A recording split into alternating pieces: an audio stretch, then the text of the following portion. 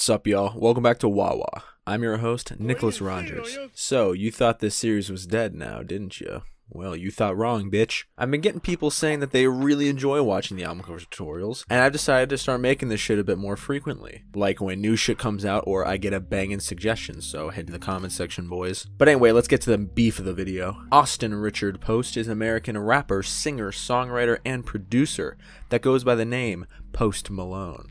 As of this video, he has released 3 studio albums: Stony, Hollywood is Bleeding, and the topic of today's lecture, beerbongs and bentleys. Now, I started knowing about Post Malone after Stony dropped. I listened to a handful of tracks off of it, and it just wasn't it. But beerbongs and bentleys really got me on Post's side. I don't know what about it, but the catchiness of the record and the diverse style of songs presented from hip-hop to rock and even some folk songs with it strictly being guitar and his vocals. But again, music is just part of a good album.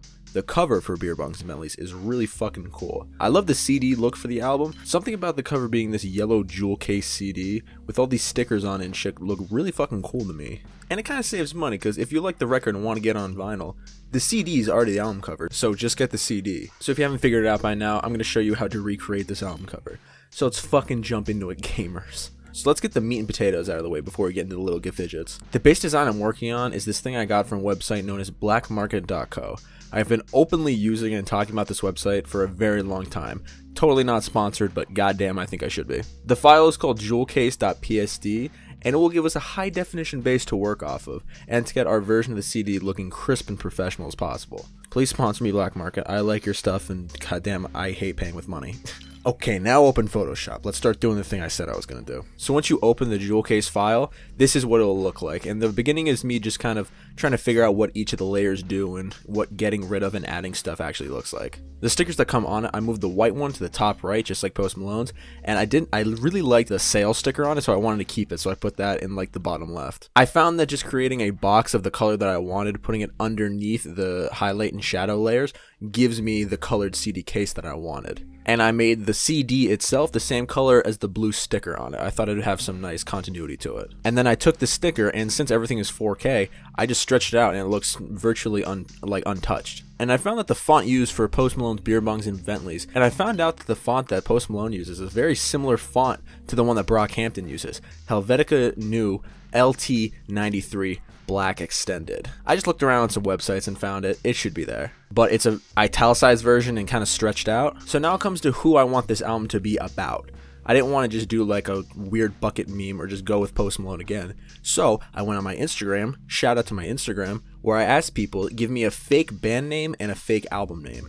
And I just kind of picked from there. And the winner of this contest was Jonas Jackinnon. I really hope I'm saying your name right. So the artist's name is Jack Malik, and we're working on his album, One Man Only. So I found the Post Malone font, changed it to the color of the blue that I wanted, and then stretched it out all along the side of the jewel case where the hinge opens up, and put it underneath the layer of the shadows and highlights. And it looked fantastic. It looks like real. I did the same thing with the album title, One Man Only. I made it a little stylized, stretched it out so it matches the cover. Added a blue line for some additional graphic design points, and some additional text underneath, just to add a little bit more flair to the design. And then after this, I decided I did not like the color scheme at all. So I kind of just overhauled the design, making it more like Post Malone's album, but instead of going with yellow, I went for a solid red. Changed the colors and everything. That was just poor design choice on me. And then since Post Malone's theme for this album was barbed wire, I found some really cool barbed wire assets.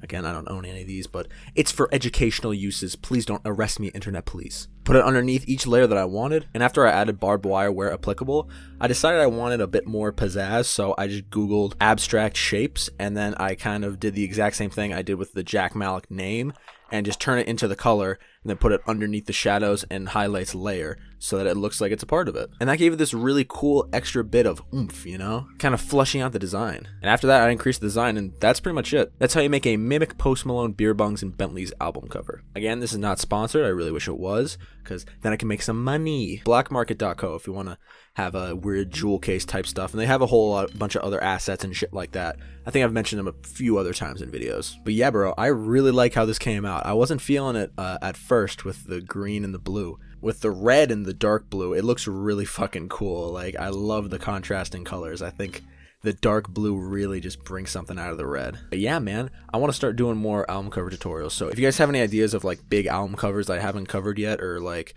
weird niche ones that are like kind of graphic design heavy that you think I can give my old swing at, I'd fucking love to do it, bro. But yeah, that's about it. All my links are in the description if you want to check it out. New song, Superjail, out March 6th. You know the drill, bro. You've been here before. So thank you for watching. I really appreciate it. Then as long as you stream Jack Malick's new album, then you're good to go. So thank you for watching. I do appreciate it.